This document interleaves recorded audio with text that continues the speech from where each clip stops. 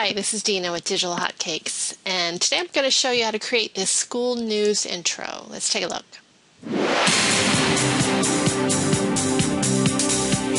Okay, what you're going to need are a couple of the clips from our Digital Hotcakes Volume 10 globes, specifically the Globe 8 background and the Globe 8 background intro.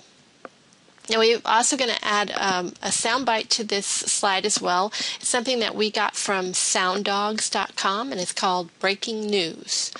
So let's begin by getting rid of this slide so we can build it over again. And the first thing we're going to bring in is that Globe 8 background. And I'm going to set my slide time to 6 seconds.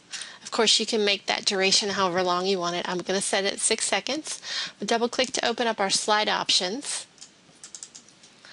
And the first thing that I'm going to do is create our caption. Okay, and again, you can place the caption wherever you like it. I'm going to put it right over here, left of center. And I also want to change its color. So right here under Color Set, I'm going to grab the eyedropper. I'm going to drop it into the red here.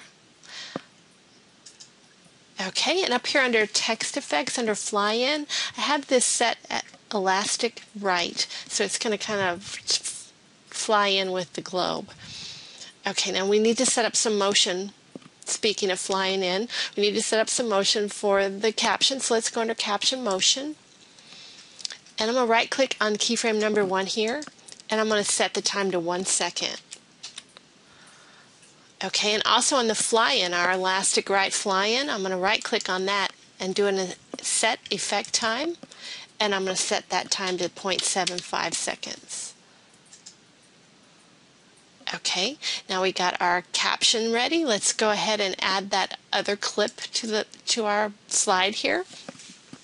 And I'm going to show you how to do this 2 ways. First, the old way, where we're going to add image or video, and we're going to bring in that Globe 8 background intro.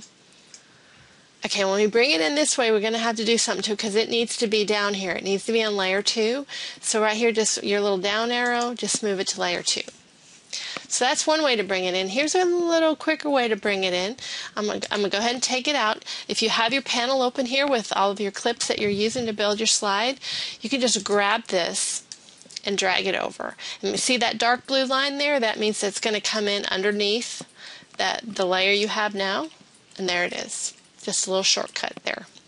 Okay, now we need to set up the timing for these 2 clips, and we do that under Effects, Motion Effects. And the timing we need to set, if we want our background to start after the background intro. So let's select that background layer.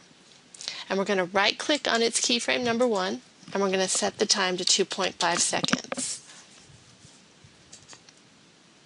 Okay, and the last thing that we need to do is add our little sound bite. So let's go under Sounds, select Sound File, and this is where you'll navigate to wherever you have saved your little sound bite. And that'll do it. Click OK, and let's take a look.